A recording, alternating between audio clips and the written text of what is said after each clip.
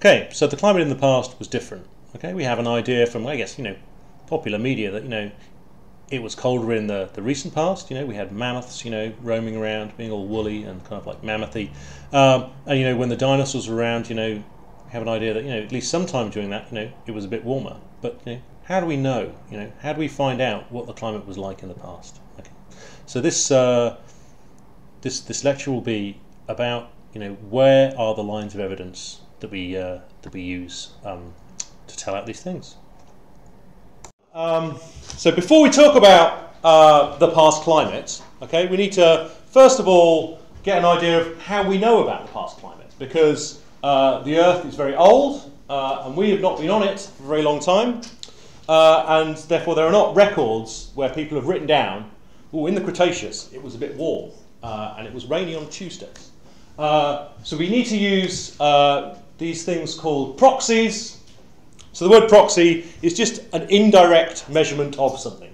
Okay, so in the geological context, it's these things, but you can have proxy measurements of all kinds of things and all kinds of other things. So you can have proxy votes when you have an election, which is basically an indirect measurement of your voting intention, usually by your oppressive spouse in the 70s. But in geology, in geosciences, we use basically rocks and things we find in rocks or sediments to tell us about the past. So there are a bunch of different classes of types of proxies. So things like lithological information. Okay, so you can look at the type of rock that you find, usually sedimentary rock, and you can say, well, what kind of environment does that rock form in, or would have formed in? So for instance, most of you guys went to the Earth Dynamics field trip to Pease Bay. There was like a red sandstone at the end of the beach. Think, well, that would have formed in some kind of desert environment. Okay, so we can infer that that time the climate was warm and dry. We can also use biological information. So usually this takes the form of fossils, but in kind of more recent deposits, so kind of maybe in peat bog cores, things like that, we can actually use the actual still like biological living, not living remains because they're dead, but things like beetles and plant remains. So the assemblage that we might find, so if we might find a group of animals or a group of fossil plants that are characteristic of a warm environment, we would say it's warm, or if it's a cold environment, it's cold. We can also use information about the individual fossils, so particularly with fossil leaves. So if you can find some fossil leaves, if you look at a leaf under a microscope, it's got made of lots of individual cells of kind of plant cell, but some of those cells have got a hole in. Okay, it's not actually the cell, so there's two cells next to each other and there's a hole in the middle. And these are the tiny holes through which a plant breathes. Okay, they're called stomata, for presumably the Greek for little hole. It turns out that the density, the number of these little holes on a leaf, okay, is related to the atmospheric CO2 content. And there's various kind of arguments why that would be the case, but we can basically just count the number of holes in a leaf, and we can work out the past carbon dioxide content. So we've got a proxy measurement for a direct kind of climate-related kind of environmental parameter there. So as well as biological information, we can have chemical information. So these are things like actually finding a fossil that's made out of some kind of mineral. So usually calcium carbonate or opal or something that's kind of like nice and solid. And we can measure the chemical composition of that. Okay, so either maybe the amount of magnesium or calcium in calcite, or quite often we use these measurements of oxygen isotopes, which will come up a lot in both geology, environmental geoscience, all kinds of courses like that. So isotopes are used a lot, and they can tell us about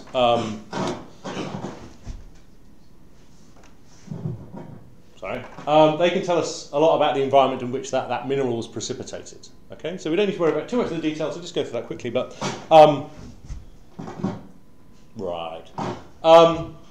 but basically, you can measure the chemistry of stuff, and that tells you about things.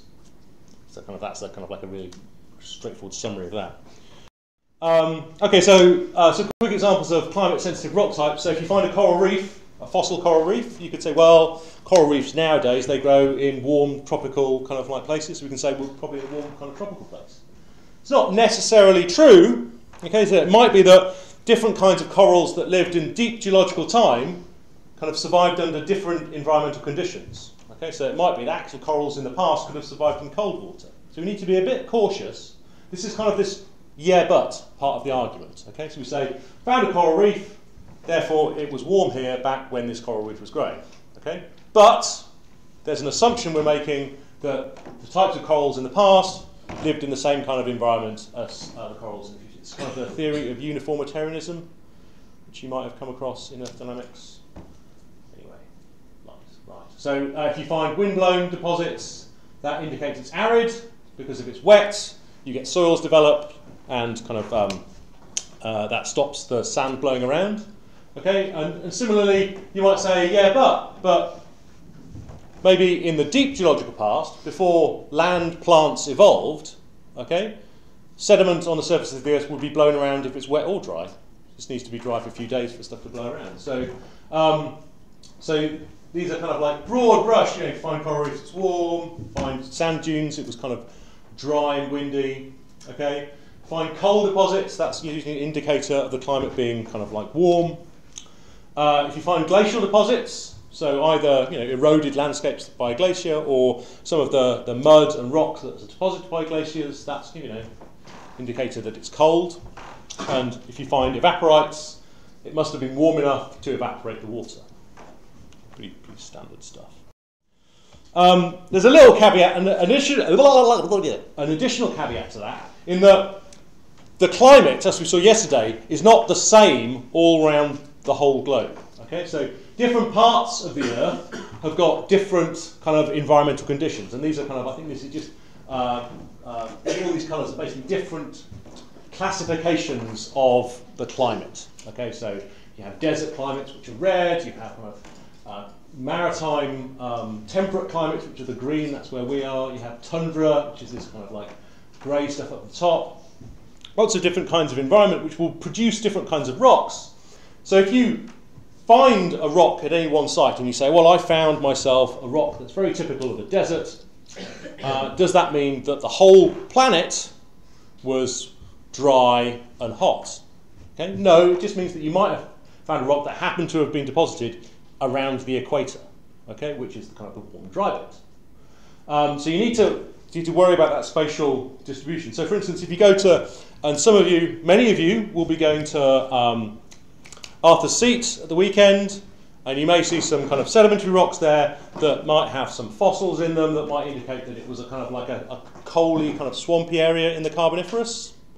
Okay, and that's what the Carboniferous is known for. Okay, it's known for, in the UK particularly, having lots and lots of swampy deposits, coals, shallow marine, so very warm, very humid. But it turns out that globally the climate in the Carboniferous was much, much colder than other times. So the rock is telling us kind of like warm and wet, but actually the global climate at the time is not. Okay, so you need to worry about the spatial distribution of your proxy sampling. Okay, so you need to think about, I've found this I've measured the past temperature and kind of wetness, but I need to know, where was that geographically? Was this rock formed at the equator? Was it formed at the poles? Before you can say anything about the global climate. Okay. So another kind of the thing that quite a lot of geoscientists do is they drill or they take gravity cores into the ocean. So this is basically a long hollow tube with a big weight on the end. You drop it onto the seafloor and it brings you back a nice core that's filled with mud. This is a core filled with mud. These are scientists. And that gives you basically a continuous record of stuff that's been formed or blown into the ocean, okay, and deposited in layers in the sediment. Okay, this is really annoying. Maybe a little bit less feedback. Okay, so we can basically get a record of climate from this mud by picking out things in that mud that tell us about the past climate. So some of these things are microfossils. So we've got planktonic foraminifera, diatoms. This is a plate from a coccolithophore. These are all terms that don't really matter at the moment, but they're basically little bits of plankton that grow shells. Okay, we don't call them shells, so they call them tests or things like that. But and we can look at we move on and we can look at So if we find different species of these things in our fossil record, so these are two kinds of foraminifera with really unpronounceable Neoglobuquadrina pachyderma dextral and that long word synstral. So basically two morphologies of foram, and each one lives in a different environment. So one of them likes cold water, one of them likes warm water. So if you find these in your sediment core, you can basically count how many of one type and how many of the other type you've got. Okay? If you find lots of warm ones, or ones that like living in warm water, you could say in the past the water above my core site was warm. Okay? And you can, and what at the bottom is here, this is a proxy calibration study. Okay? So this is where people have been out into the North Atlantic, and they've gone to places in the North Atlantic that the water is lots of different temperatures. So they go to the far North Atlantic where it's really, really cold. Okay, and they go to the kind of like slightly more equatorial North Atlantic where it's a bit warmer. And they take a sediment core and they get the sediment off the surface of that core and they count the fossils in that. And they find that when it's cold, okay, they find mostly the lefty coiling ones. Okay, you can see kind of they coil in a different direction. And when you go to warm water, you find mostly the righty coiling ones. Okay. So the things about this allows you to then go into a down the core to times in the past. Okay, you measure the ratio of these two things, and you kind of see if you find maybe you've got 60% one, 40% the other, you can read across here and work out what the temperature was. Okay. So this is great. Okay, but a calibration like this does have some weaknesses. So this is part of the yeah but. I mean, this is great, but is it fantastic? So if we find 100% right coiling forams, okay, that means that we know that it's maybe 16 degrees or above. Okay, so the proxy is saturated. Okay, we can't tell how much warmer it is above that particular temperature. Likewise, if we find all lefties, okay, we can say it's cold, but we can't say if it's like 2 degrees or minus 2 degrees. Okay? So that's one of the problems that proxy saturates. Another one is that we are assuming that this relationship between the type of foram you get and the temperature is the same throughout all of geological time. Okay? And this kind of behaviour, or this preference for the water temperatures between these species has evolved at some point in time. Okay, and it might be the case that that has evolved gradually through time, or suddenly. We don't really know that well. Okay, so that's another problem with kind of proxy calibrations, is that you're calibrating them using modern conditions, but you don't know if that relationship has held true over all of geological time. Okay, so moving on now to some of the chemistry things. So there are these things, kind of oxygen isotopes, magnesium-calcium ratio. So if we find some of these shells, like we just showed you in the slide before, we can dissolve them, we can measure their isotopic composition and their chemical composition. And it turns out we can do the same kind of proxy calibration, and these kind of type of measurements end up being proxies for things like temperature, how much ice there is on the planet, the salinity of the water, all kinds of different environmental parameters. Okay? So another problem here is that, for instance, for magnesium-calcium, if we measured the magnesium-calcium ratio of the calcium carbonate, okay, so it's not just calcium carbonate, it has a little bit of magnesium in it, that ratio of magnesium to calcium changes with temperature. So at warmer temperatures, you have more magnesium incorporated into the calcite structure. But it also, so we could measure that magnesium-calcium, and then we say, oh, we can predict what the temperature is. But there are other environmental parameters that also affect the chemical composition of the shell. So the carbonate ion concentration, the salinity of the water, the actual chemistry of the water that the thing is precipitating out from, that also changes. So that's some problems with this chemistry techniques. And then again here we've got another problem, another but is kind of seasonal bias. So if we've got our sediment core, and that's got a whole bunch of kind of fossil plankton in it, what time during the year, and we measure some proxy for temperature, what time during the year do you think that basically reflects? because plankton's not constantly being produced in the water column. Okay, it is constantly being produced and falling out the bottom, but at some times of the year, more of it's being produced than other times of the year. So during the spring and the late summer, we have big production of basically life in the ocean. We have these blooms of plankton, lots and lots of them are produced. So if we just did the average of all of our measurements, it wouldn't give us the annual average temperature. It would give us some bias towards the season at which our organisms grew in. Okay, so that's another little problem that we need to think about, and whether that changes through time as well. And this is proxy calibration consistency that we've just talked about previously. Okay, so I guess this is just a quick thing to introduce you to this concept of oxygen isotopes. They'll come up a lot in graphs and stuff like that. But basically, oxygen, the element that makes up, quite a lot of things like water, and it's in calcium carbonate as well. So the element oxygen has a number of different isotopes, so same chemistry, different mass of the atoms. So one's got a mass of 16, one's got a mass of 17, one's got a mass of 18. And it turns out that you might have been taught in school that isotopes of the same element behave chemically identically. Okay? And it turns out that that's not true.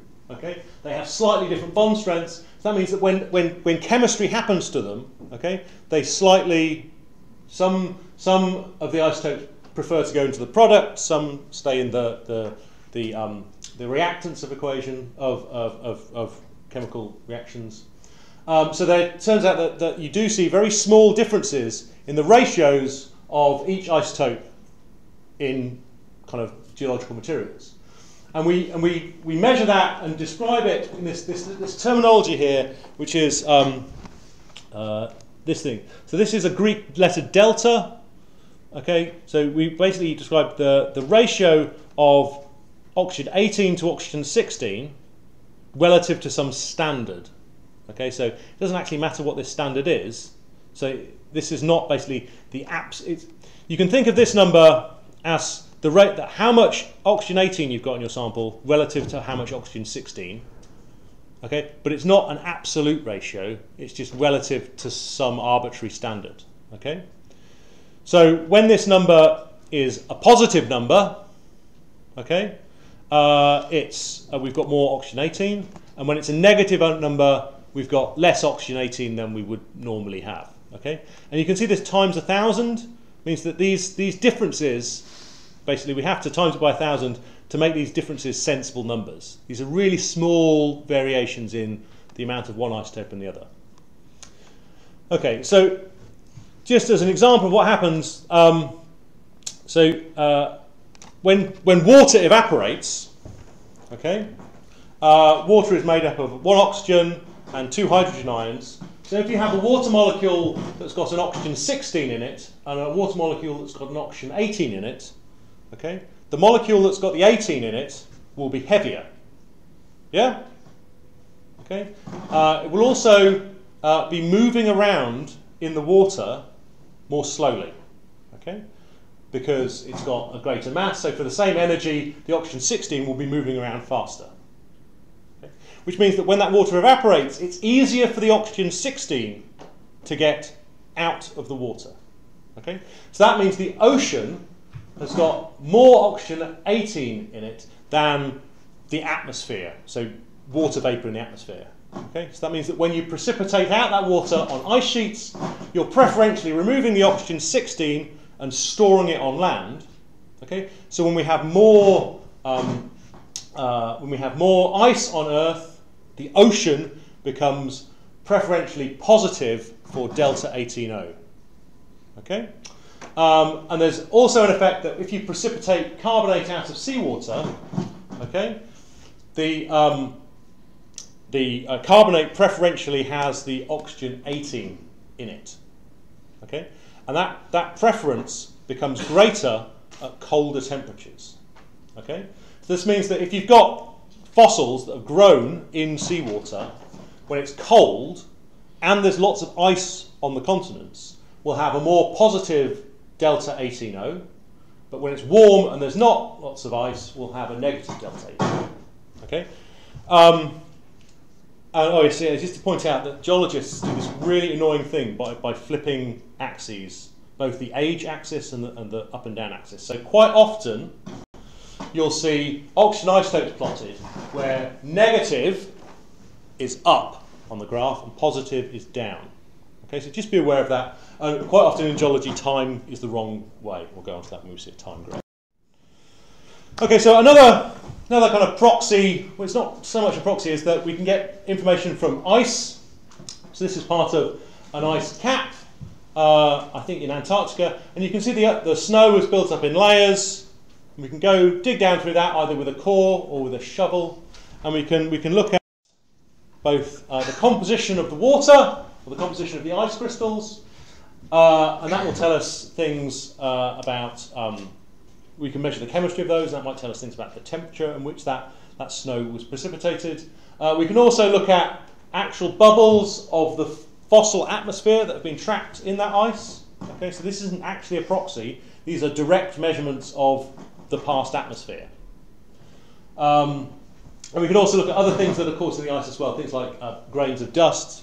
So if you have more dust in the ice sheets, that might indicate the globe more generally is a more dry and windy place, because more dust is being blown into places like Antarctica. Okay, and these are cores. This is what when you drill into an ice, you kind of like get big long tubes of ice. There we go. That's ice. And similarly, you can drill into trees. It does do quite bad things to the tree when you drill into it. And we can get information about climate from trees. Okay, because these grow with annual layers, and the thickness of that annual layer tells us something about the environmental conditions that tree grew under. So when you get a thick ring, that might mean that it was maybe warmer, so more photosynthesis could go on, or it was maybe wetter, so more photosynthesis could go on. So with tree ring data, it's quite hard to tell the difference between whether you get a big ring, whether that year was a warm year or a wet year. Okay, and in different parts of the world, these things matter differently, and they matter differently for different kinds of trees. But if you make enough measurements over a big enough area, you can build up actually quite a very accurate proxy reconstruction of past temperature and precipitation. And there's a picture of a tree. And I guess finally, trees grow in annual layers. We get information about climate from those layers, and other things also grow in annual layers. So I think this is a picture of our head of department, Sandy Tudhope, drilling into a large Proxies coral. Coral was fine. And that drill core, so this is an X-ray of that core. You can see that there is growing in annual layers here. And what we can do is we can measure maybe the thickness of those layers, the density of the carbonate, and that tells us something about the conditions in which that coral grew. We can also measure some of these chemical properties, so the oxygen isotopes, the strontium-calcium ratio in this case. We can measure magnesium-calcium, it really tells much for corals. We can also look at things like some of the organic compounds. So this is how much fluorescence there is in this sample. That tells us some about how that coral is feeding. Okay, so there's lots of information that we can get out of these. This is really annoying. Anyway, so I mean, as a cartoon summary, we can kind of go back in time. Right. Sorry. Is it still? So I'll just shout more. I guess that'll be nice. We can go back in time and measure stuff in things that tell us about other kind of environmental parameters. So we measure proxies, and they tell us something about the past environment. And if we know when those were, we can get some kind of curve that tells us about how climate has changed through time. So just as a little pointer, figuring out this thing is also important. Okay, so figuring out how old things are is just as important as figuring out when the climate, or what state the climate was in. And there are a whole bunch of different ways that we can go about dating things. So we can use radioactive techniques. So for instance, if we've got stuff that's basically with these kind of measurements, we basically get a sample that's from our deposit. We measure its some of its radioactive elements, and those can tell us how old it is. But we need to be quite careful with some of these things like radiocarbon measurements. It's got a half-life. The radiocarbon carbon-14 has a half-life of just under 6,000 years. So if you were trying to reconstruct the climate from samples that were maybe 1 million years old, this would be a useless technique because all of the radiocarbon would have decayed away. So if you've got really old stuff, you have to use elements that have got longer half-lives, say rubidium and strontium. It's got a half-life of 47 billion years, which is longer than the age of the universe. So you could use that to tell you about kind of things that are in the older end of geological time. Uranium and lead, they kind of pretty much cover the whole range of geological time, but you have to have a sample that has uranium and lead in it. Okay, so you couldn't, for instance, date fossil charcoal very well, which is made out of carbon, with uranium and lead, because that doesn't incorporate any uranium into its kind of like structure. Okay, you can use that with kind of things like volcanic ashes. They kind of have minerals in that you can use those kind of things. So you need to think about, does the thing I'm dating have these radioactive elements in to start with, and is it of an appropriate age to use that geochronology tool? So there are other ways of putting ages on things as well, and there's this kind of concept of relative dating. So in this case, you might have one climate record. So for instance, this is a speleothem. This is my friend Kathleen drilling into a speleothem. So this is kind of like a stalagmite. And we can because a stalagmite is made out of calcium carbonate incorporates little bits of uranium when it first forms. We can use radioactive decay of that uranium into either lead or into thorium, and that will tell us how old this thing is, right? Okay, so we can use that, and we can measure the isotopic composition of that. That's in red here, okay, and that tells us something about the climate under which this speleothem grew in. So we've got the age, and we've got an estimate of the climate from where this grew. But what if we wanted to know something about this sediment core? So this is Jim Zakos, who's a big cheese in paleoceanography, and this is a sediment core. It's actually a model of a sediment core, but anyway. And it's actually really hard to date sediment cores. So you can't use these dating techniques of radioactive decay very well to date sediment cores, particularly very old. So you can do radiocarbon on sediment cores because you can date some of the young fossils, but if you want to date some old stuff, you can't. So what you can do is you can basically just measure the proxy in this core, okay? And you can measure the proxy in this speleothem here, and that's what's in this figure at the top. So the black curve is the proxy of measured in the sediments, and the red is the proxy measured in the speleothem. And basically you just match up the wiggles, okay? That allows you to transfer your knowledge of age from the speleothem onto the knowledge of the age for the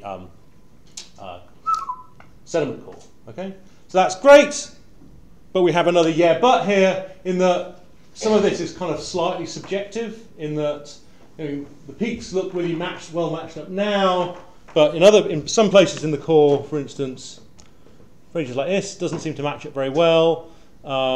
We've got a peak here that we've matched up to this peak here, but what if we'd matched it to this one here, okay?